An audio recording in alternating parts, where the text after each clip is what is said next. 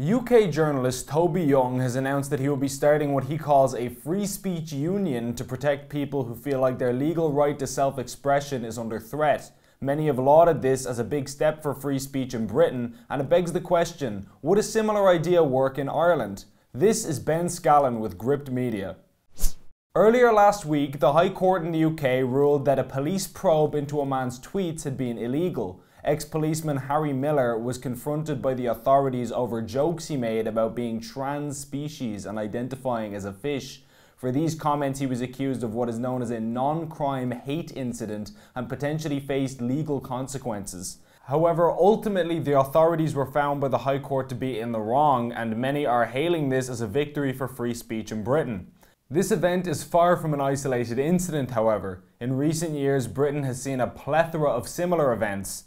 For example, there was the case of 38-year-old mother Kate Scotto, who was arrested in front of her children and incarcerated for 7 hours after calling a transgender woman a man over Twitter. She was just recently convicted in court over the incident this year. There was also the case of teenage Chelsea Russell, who was found guilty of a hate crime after posting lyrics from a Snoop Dogg song which contained the N-word. She had posted it on Instagram as a tribute to a boy who had died in a car crash.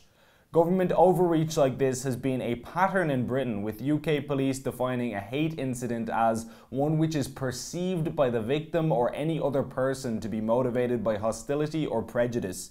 Many have demonstrated that this is an incredibly loose and subjective definition, as it allows other people's personal perception of an event to make it a criminal offence. This opens the entire legal system up to a whole host of potential abuses. In response to this, UK journalist Toby Young has announced that later this month he will be launching a free speech union which promises to aid any member whose free speech is being infringed upon. The union will help by mobilising support, spreading awareness and offering legal advice so individuals don't have to face the baying mob alone.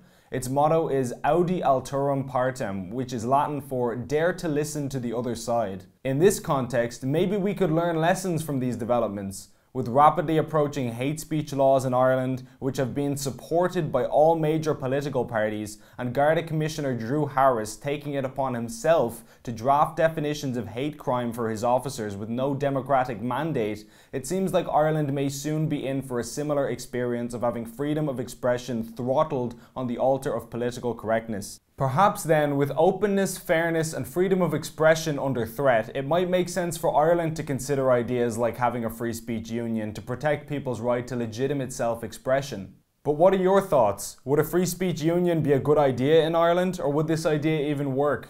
Be sure to share this video and let us know how you feel in the comments below. Thanks for watching.